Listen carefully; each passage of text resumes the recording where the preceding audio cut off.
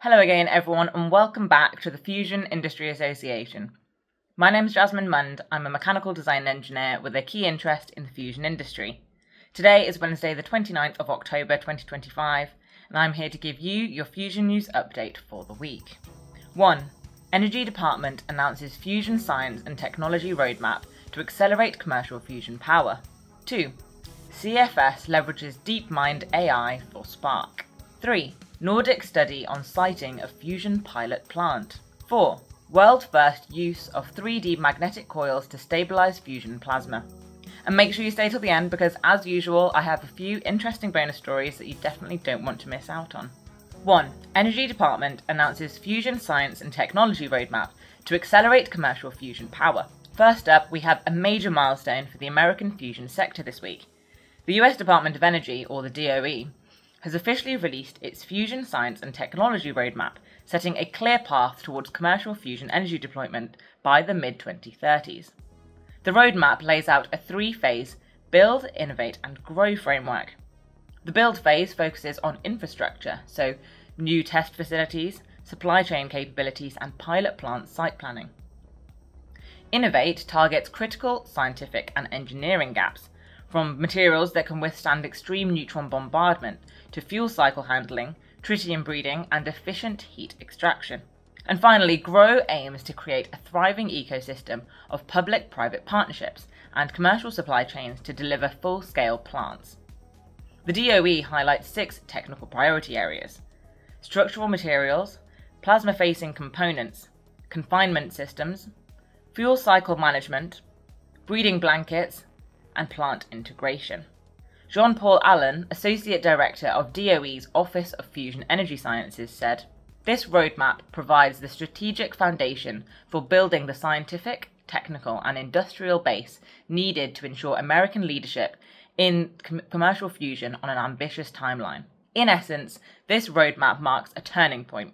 The United States is no longer treating fusion as an experiment, but as a strategic industrial sector that could provide carbon-free baseload power and geopolitical energy security within the next decade. It should, however, be highlighted that although this roadmap is important, it is also unfunded. Now we have the map, what we really need is the fuel to get moving. 2. CFS leverages DeepMind AI for SPARC. Next up is a story from Nuclear Engineering International about how artificial intelligence is entering the fusion arena in a major way.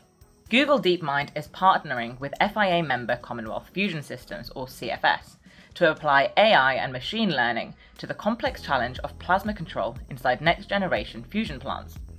Google already has a vested interest in CFS's timeline, as this collaboration built on a 200 megawatt power purchase agreement signed between CFS and Google earlier this year, and even earlier investment from Google in 2021.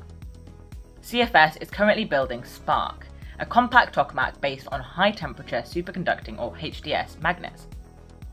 It aims to be the world's first magnetically confined plasma device to achieve net energy gain. Controlling SPARC's plasma, a swirling 100 million degree soup of ions and electrons, requires sub-millisecond precision and real-time adaptability. DeepMind's role will be to develop fast, accurate reinforcement learning and differentiable simulation systems that can model plasma behavior more efficiently than traditional physics-based solvers, and discover real-time control strategies for machines such as SPARC. AI can run millions of simulated control experiments in hours, compared to months for full magnetohydrodynamic simulations. Torax is a professional open-source plasma simulator that saved us countless hours in setting up and running of our simulation environments for SPARC, said Devon Battaglia, Senior Manager of Physics Operations at CFS. The project builds on DeepMind's earlier collaborations with the Swiss Plasma Center, where AI successfully controlled plasma shapes inside a smaller tokamak in real time. Now, CFS and DeepMind are scaling those capabilities for commercial-grade technology. 3. Nordic study on siting of fusion pilot plant. Turning to Europe now, our third story comes from World Nuclear News about a new cross-Nordic study led by VTT Technical Research Centre of Finland and commissioned by FIA member Novatron Fusion Group, which has taken a closer look at which Nordic country is best positioned to host an early fusion pilot plant. The study compared Denmark, Finland, Norway and Sweden, using more than 30 criteria including grid capacity, regulatory frameworks, public acceptance and research infrastructure. The result? Finland came out on top. Finland's advantage lies in its regulatory readiness. The Finnish government is already revising its Nuclear Energy Act to create a clear licensing path for fusion facilities, aiming for completion by 2027. This could make Finland one of the first countries in the world to have dedicated fusion legislation. Sweden followed closely, leveraging its strong industrial base and public enthusiasm for clean tech innovation. However, Norway and Denmark were found to have outdated regulatory structures, still tied to fission-era frameworks. The European Commission's ongoing work under Euratom aligns well with the report's vision, and an early pilot plant siting in Finland or Sweden would also complement the UKAA's STEP programme and the EU's broader push towards a commercial fusion prototype by the 2040s.